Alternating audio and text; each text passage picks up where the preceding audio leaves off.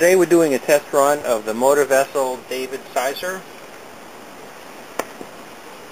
It has run in the water a couple of times before. We've modified the back of the hull to be a little bit longer so that we eliminated the cavitation effect on backing up.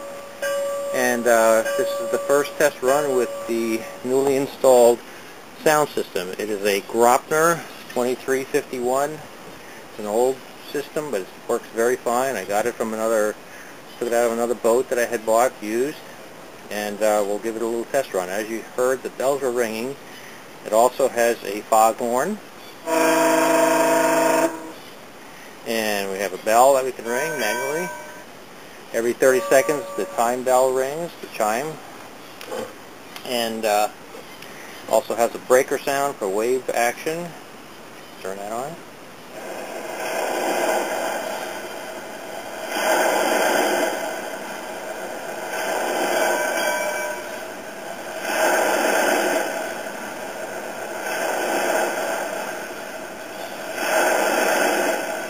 And we can also do a marksman's siren.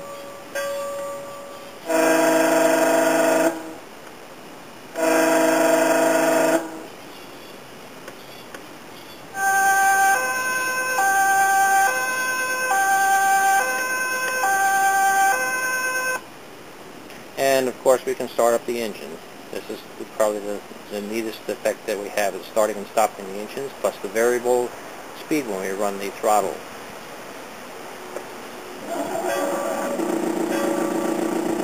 There we are at idle. Let's take it backwards a little bit.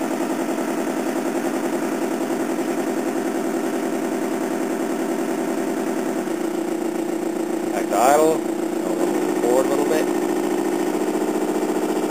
And I'm going to gradually increase up to full throttle.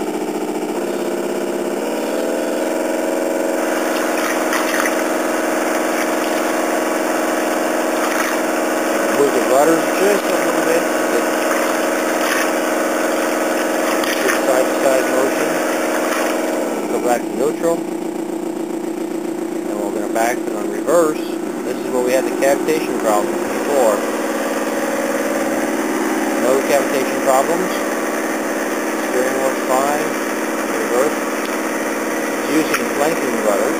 There's 4 rudders to in front of each propeller. Each propeller is located in a port nozzle, and the whole boat works very fine.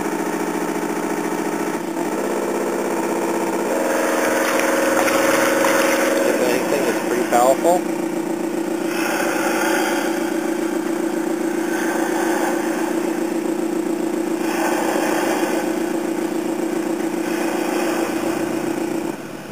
Shut the motors off.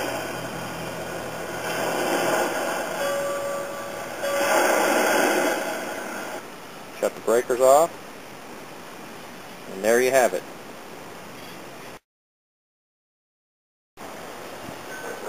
Next we'll take a little look underneath the water at the port nozzles and the thrusting rudders, blanking rudders.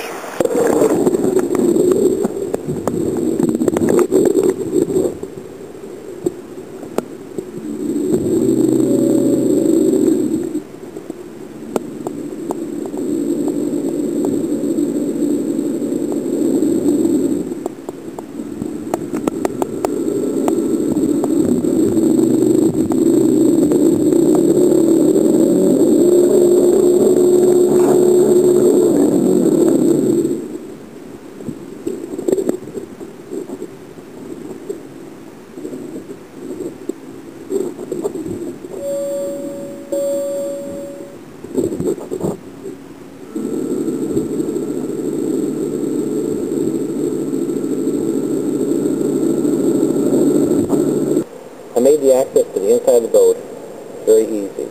Superstructure lifts off in one piece, and then the rear deck, or actually from the center to the rear deck, opens off pretty fast, pretty easy.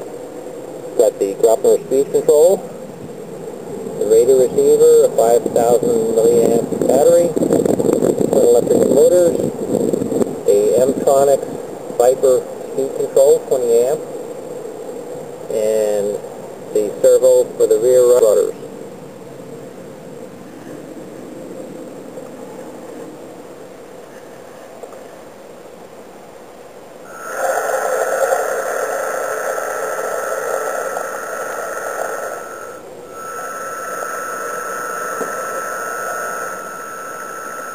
Cycles work very well. As you can see, it's very, very slow speed. I push the boat backwards, and you can see that the boat is still, even though the prop rotation is just pushing the boat forward, it is barely moving at all. I made everything modular. Access to the powerhouse is very easy by just snapping up the upper deck, and it's detailed inside. Navigation systems, refrigerator, the control console, even a laptop computer, newspaper, 2 men in the pilot house, a sofa, a sink, and some cabinets, and stairwell to the lower deck, and the upper deck, the main deck that was removable. The crane, although it is not operational by radio control, it still functions. It swings. It's a knee bending crane. It does bend out. All scratch built out of styrene. The boat, towing plates actually with a little magnet, so it doesn't slide off the deck. Coming back to the hull, the motor is mounted on a plate, with plate in the bottom of the hull, and on the top of that is spacers that has the plate that mounts the sound control and the receiver. That's removable. The lower hull is removable. This little shiny box, it's got some ballast in it, some steel balls, and there's another plastic box underneath this corner that has a couple of small ball bearings, and that gives me the opportunity to fine-tune the balance of the hull. Prop shafts come back here. We've got stuffing boxes with the grease fittings on it, so I can just put a grease gun and squirt a little grease in there under some pressure, and that seals the shaft very well. As you can see, there's absolutely no water inside this hull. Front deck, detailed, the bumpers, rubber bumpers all the way around, which is actually some screen room enclosure beading. All of the fittings are all scratch made. The winch is a scratch made. The men are from a World War II German tank kit that's been modified completely, and life vests were added on. Being that the hull is scratch built, I had the opportunity to choose my own materials, and for this boat I made the sides of the boat. That's actually the thickness of the wood is right from this foam hit to the edge. It's 3/4 of an inch, 1x material, and the bottom of the hull is all 1/4 inch wood, and the front and the backs are also 1/4 inch wood. Actually, the back is just all solid for about 1.5 inches to 2 1 3/4 inches. Got some styrofoam flotation in here just in case.